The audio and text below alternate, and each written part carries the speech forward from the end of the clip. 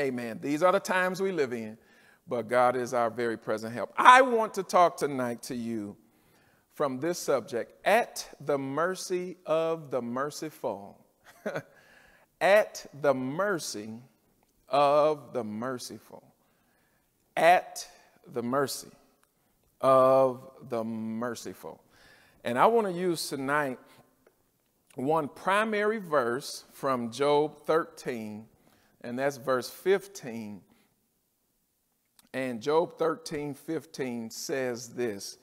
He says, though he slay me, yet will I trust in him, but I will maintain mine own ways before him. Somebody ought to say amen to that. Let me read it again. Though he slay me. Somebody's shouting in their living room already. I can see you. My God. Yet will I trust in him, but I will maintain mine own ways before him. At the mercy, Lord have mercy, of the merciful, I want to share tonight.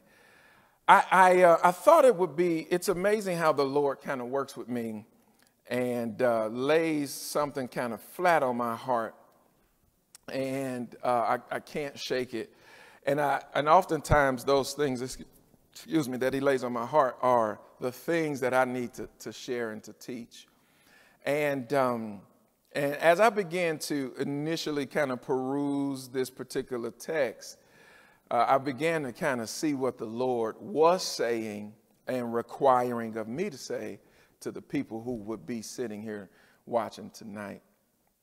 And I don't ever assume that anybody knows the story. And so we have here a really, really, really remarkable story, Old Testament, of actual events that happened to a man named Job, who was found by God to be upright. Now, he wasn't perfect, but he was upright. And our perfection, as you know, is found in Christ. But you should walk worthy of the call, right? That means making every effort to live a life pleasing unto the Lord. And there's a contemplation of Satan to God, right? Chapter 1. And Satan, as he must do, comes to give an account unto God. And God says to him, where you been? Going around trying to devour someone. And he says, have you been snooping around Job's life? Come on, stay with me. Satan says, yeah, I can't touch him. You've hedged him. And we see that through this conversation, God expresses his great confidence in Job to lower the hedge and allow the enemy to do everything but kill him. Are you with me? Now, let me just pause there, because I just said something that you might have missed that you needed to hear. I said God expressed his great confidence in Job that he allowed the hedge to be lowered and let Satan come in. And could it be that some of the things that we experience in our lives that you are experiencing right now, could it be that something you are going through right now that you feel is unfair, that you feel is unwarranted, and you feel like you don't deserve this, that how could God let this happen to you? How could God let this come your way? Could it be that through allowing you to go there, that God is expressing his confidence in the fact that even in the midst of great turmoil, you won't leave him? God, I want you to let that sit on you for a few seconds. See, very commonly, our response is, why me? Why I gotta go through this? Why through that? When God expresses his confidence, and he says, I know Job's heart. I know that with all he has, that if he didn't have it anymore, he still would worship me. I know that with all the success I've given him, if I took him through a season of challenge, a season of loss, a season of dismay, I want to express my confidence that I know my child And maybe, my brothers and my sisters, maybe it is that through your circumstance, through your valley, through your great trial, that this is in fact God's way of expressing exactly how confident he is and that you would never leave him nor forsake him as he would never leave or forsake you. Wouldn't it be an amazing thing to get the revelation that I can't believe that God actually has that much confidence in me? Wow. When you are faced with heavy loads and great trials and tribulations, and then you are reminded that the word says that God would never place more upon you than that which you are able to bear, some light bulb, ought to go off in your mind and say, God must be trying to show me how he really sees me. And how he sees me is much better than I see myself. And it is my assessment, brothers, that early on, Job very clearly understood this. You see, not shortly after his children died and his cattle, it's almost as if the territory of his life begins to shrink by the attack of the enemy that God allowed. Lord, help us. What do you do when it feels like all of this prayer of Jabez and all this belief for more, but it feels like the territory of your existence is being marginalized and not growing? As opposed to being frustrated, even when his wife says to him, look around, clearly the Lord is not pleased with you. And she says to Job, why don't you curse him and provoke him to strike you down as well? And Job says these beautiful words that I think we cheat people out of by only quoting at funerals. I think they are applicable all the time. He says to his wife, shall we rejoice at the good that God does and not rejoice when it's bad? He says we brought nothing into this world, and there is certainly nothing that we will take out of it. The Lord has given, and the Lord has now taken away. Blessed. Can we be at the place where our fidelity and commitment to our God is set in such a firm position that we could say out of our mouths when something bad happens, the Lord gives and the Lord takes away. It was his to start and it was his to take. Blessed be the name of the Lord. I want to just pause here parenthetically because somebody's pulling on me tonight. I want you to know that God wants to use these next 25, 30 minutes to turn your mind so that you might see all that you are going through, all that you are facing, that you might see it through this lens, that God only allowed it to happen because this is an expression of his confidence that I will bless him at all times. You ought to square your shoulders. You ought to say, wait a minute, I got some faith in me. Right? You ought to say, my God, I didn't even realize that God had put that much in me that he would allow me to go through this circumstance and expect that I will keep my head held high, looking to the hills from which cometh my help. Saints, I have come here tonight to tell you, you can never, ever, ever lose when you put yourself at the mercy of the merciful. This progression goes on in Job, and it would be a great place of study for you for the next couple weeks. Don't rush through it. You got to take your time. This is the first book of the poetry literature section of the Old Testament, the third section of the Old Testament. And it's a heavy lift to kind of understand. But you see his friends come in and they are convinced that Job did something. You had to have upset God. You did something, Job. You sitting here like you Mr. Goody Two Shoes. You had to have done something. And it is chapter 13 tonight where we kind of land and begin to see that I could argue. We know that Job never ever turned away from God, but some things can tug on your heart. They can begin tugging on your heart. And after hearing all of this, determination and things that his friends had made, and they were just, they had so much to say, Job decides that he's going to respond. And you'll see that in chapter 10, he kind of bemoans his condition a little bit. He's a little frustrated. And Chapter 11, his friend Zaphar accuses him, say, you had to have did something. Isn't that something that sometimes when you're going through that even outsiders can't believe that it's just an expression of God's confidence? There has to be an assumption that surely you misstep with God. But I would dare you to change your mind tonight and realize that God does not let weak ones go through these types of things. Whew, God does not let the frail, the flighty, and the faithless go through these types of things. He lets those like Job, who he knows that they will shout with a full belly, and they'll holler if they don't eat. And I want you to know tonight that this is about turning your mind around so that you might see this as an expression of God's confidence in you. Job gets to 13, and my African American Jubilee Edition Bible says that he begins to defend his integrity. And it is more so a defense against his friends. It could also be seen as against God. I want to work that 15. I'm going to give you some thoughts here in a minute. But as I've now kind of brought you to this point, I want to share with you where he was. And he says in 13, he says, hold your peace. He told him, shut up. I'm tired of listening to y'all. Just stop it.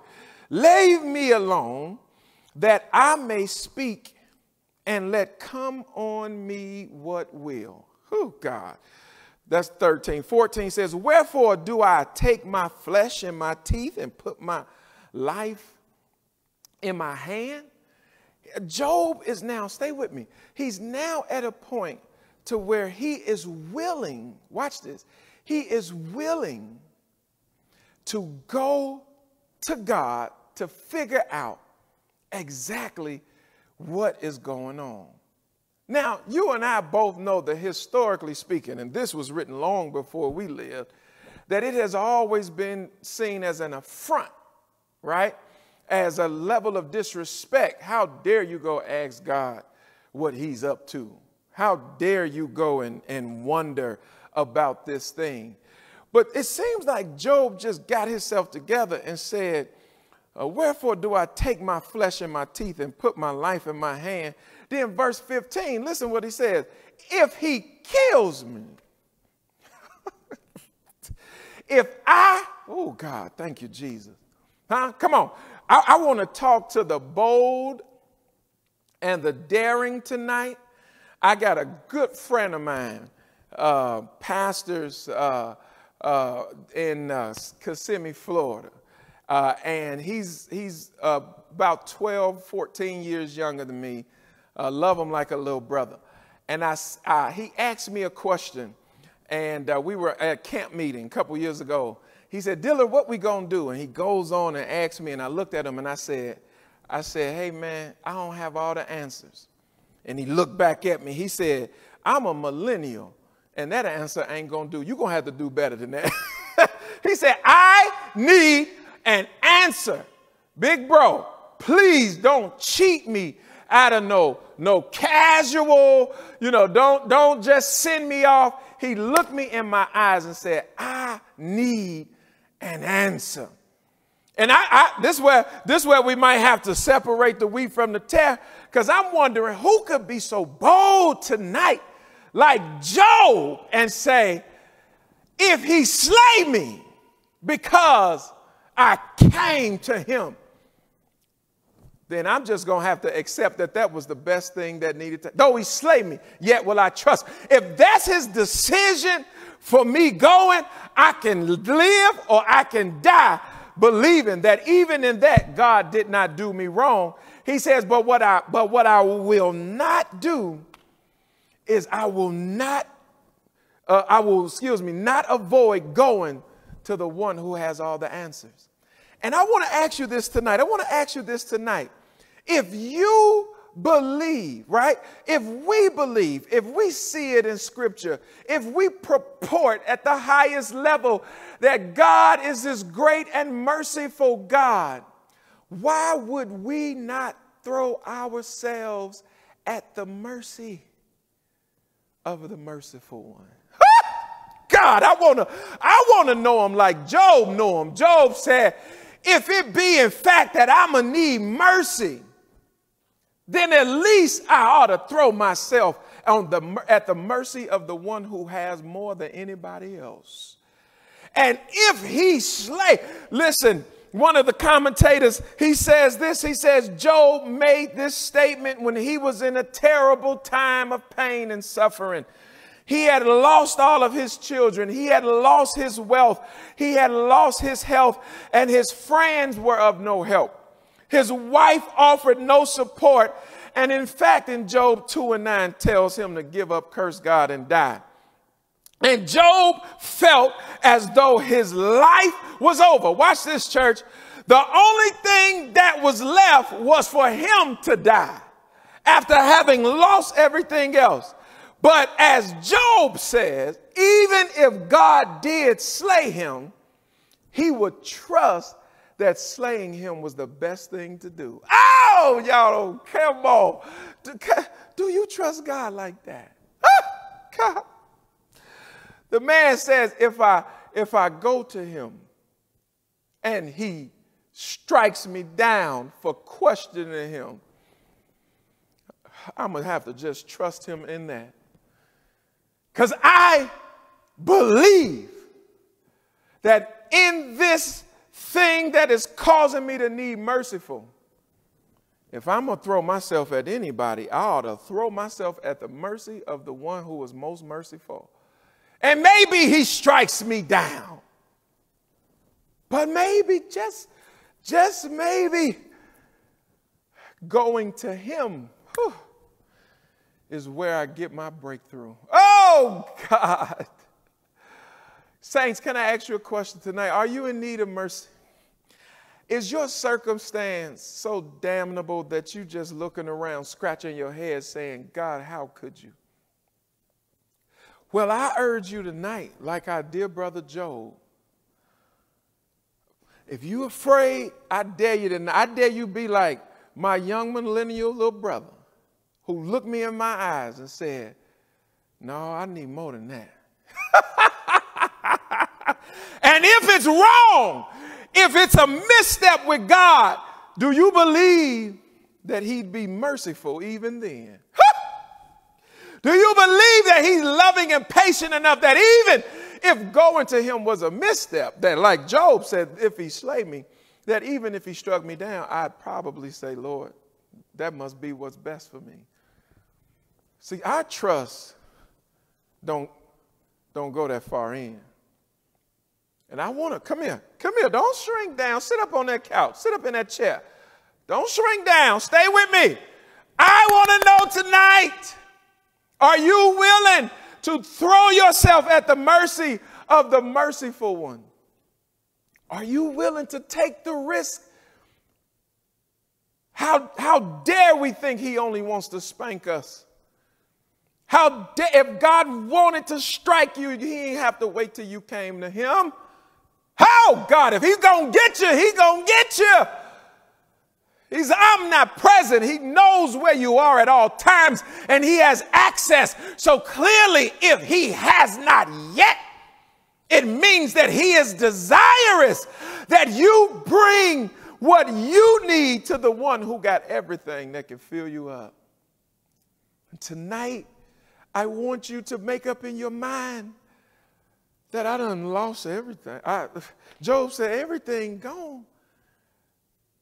I have nothing else to lose, but I have everything to gain in that the merciful one would receive me into himself. Look at 16. Job says, at the end of 15, but I will maintain mine own ways before him. 16, he also shall be my salvation, for a hypocrite shall not come before him. Hear diligently my speech and my declaration with your ears. Behold, now I have ordered my cause. I know that I shall be justified. Who is he that will plead with me? For now, if I hold my tongue, I shall give up. I shall die. If I hold my tongue, I shall give up the ghost. I got to do this. I must plead my case. And maybe I go and I'm wrong, but if I'm wrong, isn't he the merciful one? If I misstep, if I go to him and express my frustration and watch this, and he has to chastise or correct me, isn't that what he does? If I'm going to take a risk, shouldn't I take the risk with he who is most merciful? Though if he slay me, I'm still going to trust him, because although I hate everything I've been through and I'm upset about everything I lost, I do not believe that God has yet wronged me. Oh.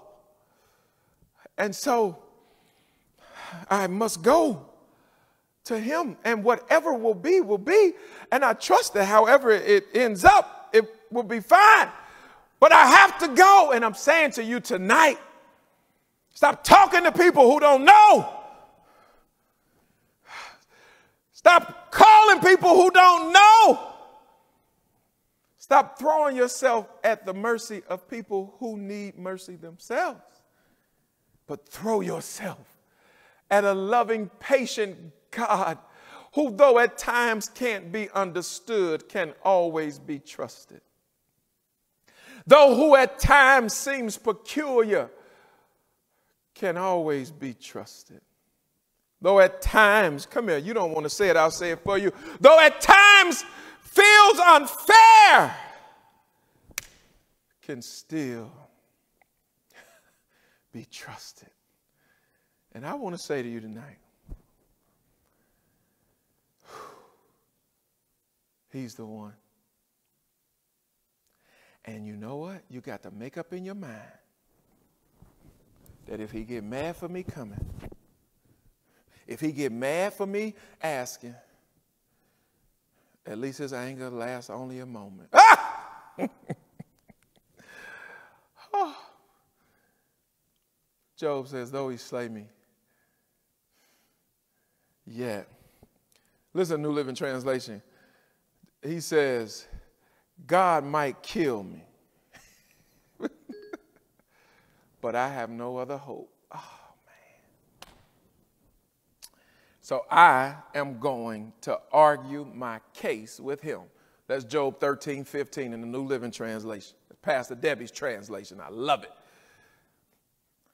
If he killed me, I had no, who else gonna help me? But if his mercy kicks in, oh God, if he sees his child as confused and scared and his anger doesn't rise, his mercy does, maybe that's the thing that changes everything for me. Where my risky saints at tonight? Oh, God. Woo! I promise you he's not waiting to whoop you. Really? He's a prodigal father. You know the story of the prodigal son. He's looking, saying, come here. Are you done clowning? Because I got something better for you. Are you done doubting me? That's what happens. So I want you to throw yourself at the mercy of the merciful. Write these 3 thoughts down so I can pray for you. Woo! Is this helping somebody tonight? Help me. Put in the comments, say, you helping me, Pastor, if this helping you tonight. Because many of us, we need a Hebrews, I think chapter 4 moment, where we come boldly before the throne of grace. You're running the other way. Where are you going? Touch yourself, say, self, where are you going? God is the other way. The throne of grace, why are you running away? But boldly, oh, see, there it is. Job, boldly, though he slay me, I'm going. If it's wrong, he just gonna have to forgive me. I don't have no other hope. I'm going. I need to know what's going on. My family, my kids, my health, this world. Lord, you got all the answers. And if I'm wrong, I've thrown myself at the mercy of the most merciful. And my prayer is that even if he takes me out, well, it wouldn't be wrong. Oh, God. Do you know he wants that? You do know he wants that, right? I know people have told you other, but I see here the Lord wants to speak. You get down to the end of Job 38, 39, 40. Oh, the Lord talks. And he speaks clearly. Write these three things down. Throw yourself at the mercy of the merciful. Number one, I'm going to really help somebody tonight. It's simple, but you need to hear this. Number one, do not be afraid to go to God. Oh, what Job done taught us tonight. Come here, come here, come here, come on. Most of us, come on, if we sat and assessed ourselves right now, part of us kind of be like, I love him and I know he loved me. Do you know that in Christ, the whole point, come on church, come here, the veil was rent. The reason Jesus died was to pay our debts and give us access to the Father. Oh, God. If it be that God sent Jesus to die so you could come to him. Now, why are we scared? You gonna tell me that God sent Jesus to die so that I wouldn't come to him? We spent the whole Old Testament not being able to, y'all. The new covenant is here, which says, come into the holies of holies and sit with me. Do not be afraid to go to God. Come on, say self. Do not be afraid to go to God. Come on, say it again. Do not be afraid to go to God. One more time. Do not be afraid to go. Though he slay me, I'm going. I'm going to plead my case. And I'm sure I'm off base. God is definitely going to correct me. But I want no other help. I want no other hope. We're about, Lord, in Jesus' name, here I come. So I'm saying to you, imagine that you could have known by now. I'm out of time. I got to go. Whew. 1 Corinthians 2, write it down, study it, right? Eyes have not seen. Ears have not heard. Neither hath it entered into the heart of man the things that God has for his people. Next verse. But God hath revealed it, oh God, unto the Spirit.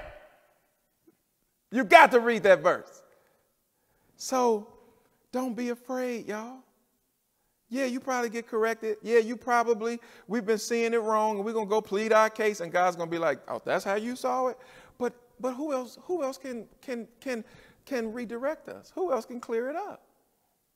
So number one, church, please don't let Jesus have died in vain. Come on. Even if you're wrong, even if you fell on your face, come boldly before the throne of grace that you may obtain mercy. I think most of the time God's issue with us is that we made clothes out of leaves because we was naked. We hid. Woo! God, y'all don't want to hear that. Oh, I cussed yesterday. Okay, come on in here because he the one touch your tongue. Right? Who else gonna help you? Throw yourself at the mercy of the merciful. Number one, do not be afraid to go to God. Right? We see that though he slay me, I will maintain my own ways before him. Here's number two. Approach the Lord in faith. Woo! Gotta go. Come on, write that down. Number two, approach the Lord in faith. Come on. Approach the Lord in faith. Look at 16. He also shall be my salvation.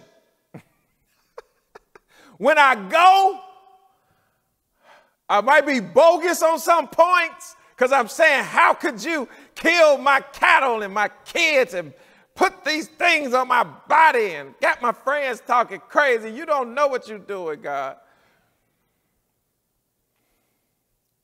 I'm going to get corrected because his ways are above our ways and thoughts above my thoughts. But that's why I'm going, because I need him to clear it up for me. I misinterpreted it. I misunderstood it. And I need the Lord to help me. So, but you got to approach him in faith, because you got to go and say, even if I'm off base, behold, he shall also be my salvation. The end of 16, he said a hypocrite wouldn't come before him. Hey, I ain't perfect, but I know one thing. He know my heart. And if I was playing, I wouldn't even be doing this. Hear diligently my speech and my declaration with your ears. Behold, now I have ordered my cause. That's verse 18. Listen, I know.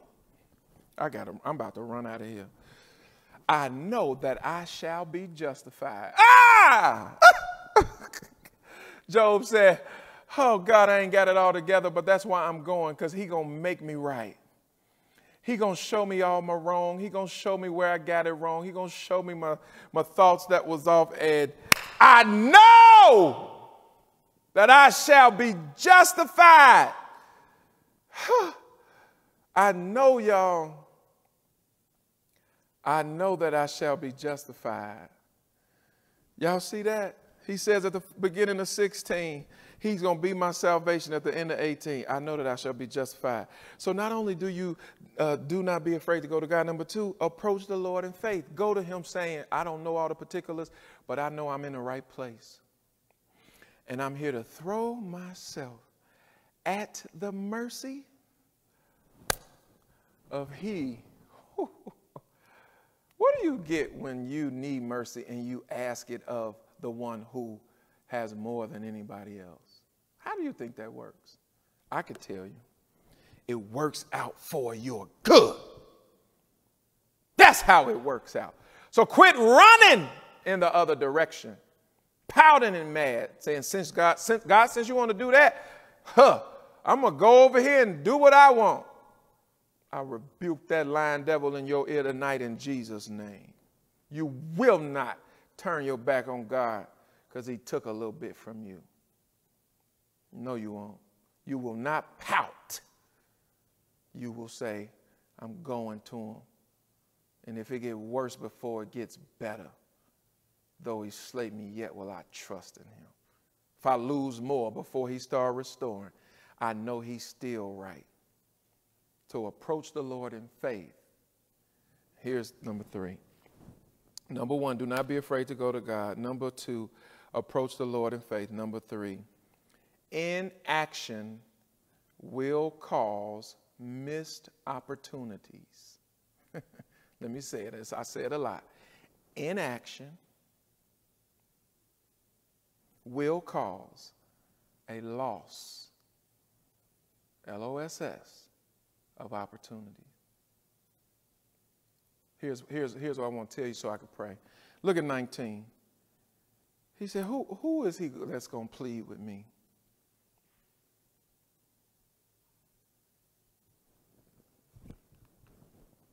Verse 19. You know what he's saying?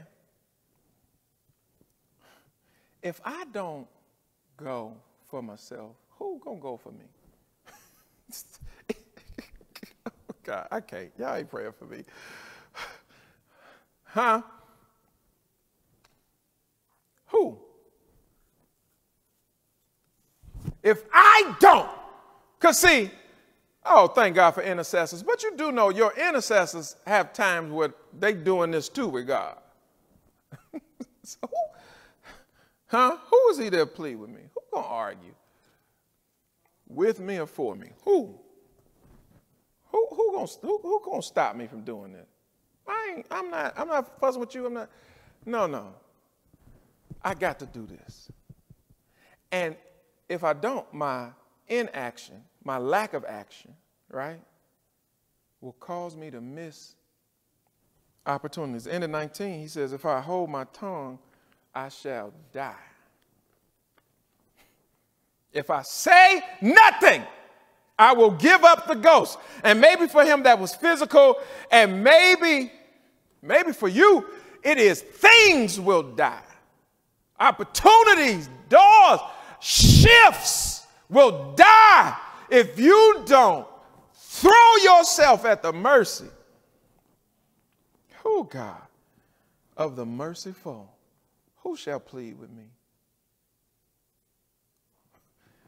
I got to do this. Let me tell you something. Here's what I want to tell you tonight. I want you to decide that I'm going to take responsibility in my life in getting to Jesus and figuring this thing out. Some of you, it's been a rough patch. You was in a smooth sailing season. This thing is just all of us, right? But we got labor for the Lord. That might be fasting and praying. Huh? Come on. Definitely on a corporate level, but I'm talking to you personally tonight. I got to go to the Lord and see what's up. Right? And I'm confident that even as I plead my case, that there will probably be some stuff about it that I got wrong. But who better to plead with than he who is most merciful?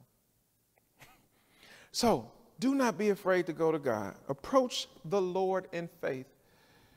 And I want you to know that inaction will cause missed opportunities.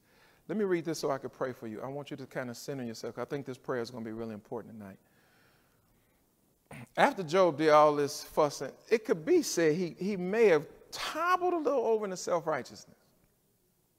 But he was wise enough to know. After God corrects him, you should read the end of Job. The Lord says, where were you when the foundations of the world were laid? Surely you know, because you're talking to me like you got it all figured out. I love this one part the Lord says to him. He says, when it is not snowing, where does the snow rest? When lightning is not striking the ground, where is the storehouse of lightning until I tell it to strike? Surely you must know, because you got your whole life figured out, and I'm God, and I don't know what I'm doing. So Job hears that, and this is what he says, 42, 3 through 6. Maybe you could study this later. Job 42, 3 through 6. He says, who is he that hideth counsel without knowledge? Therefore, Job says, therefore have I uttered what I understood not. By the end of the book, he's apologizing to God for questioning God's activity in his life. 42, 3 through 6. Who is he that hideth counsel without knowledge? Therefore have I uttered that I understood not. Things too wonderful for me, which I knew not. Here I beseech thee, and I will speak, and I will demand of thee, and declare thou unto thee. Last verse. I have heard of thee by the hearing of the ear, Lord. But now my eyes seeth thee. Now I see clearly. Wherefore I abhor myself. I am disappointed in myself, and I repent in dust and in ashes. Read that, y'all. I didn't make that up. That's where he got to, when he felt really vindicated early on that I am righteous, and surely he was. But he realized that God knows way more than me, and I had this thing wrong. And you know what? Maybe you're in 13. You're feeling it. I want you to get this revelation before 42. The Lord, Job went through it then so that we could get it now. And tonight I'm urging you to throw yourself at the mercy of the merciful. The Lord sent Jesus so that you might be able to come to him. Please, please, I beg of you, exercise that right and go to your Father. Our forefathers and foremothers of Old Testament only wish that they did not have to depend on a high priest on the Day of Atonement to go into the holy place for them. First offering for themselves, then for the people. They wish they could have gone in themselves, and Jesus has made that possible for us. So do not be afraid to go to God. Approach the Lord in faith. And I want you to know, in action, if you don't do nothing, if you don't seize this moment, it will lead to missed opportunities. Father, we've been challenged tonight. I've been challenged as a teacher. But that's what grows us, changes us, thrusts us into the next realm of revelation and opportunity and activity. Tonight, we acknowledge that you are he who is most merciful in the heavens, the earth, and beneath.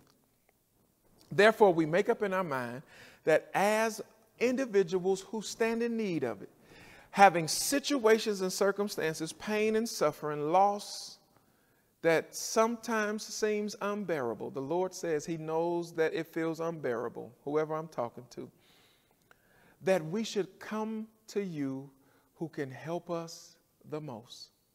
So, Father, in the name of Jesus, I pray for everyone under the sound of my voice tonight, that they would come boldly to the throne of grace, obtaining mercy in their time of need, no longer afraid to sit with you, knowing that even the failures that they try to hide have been washed away by the blood of Jesus.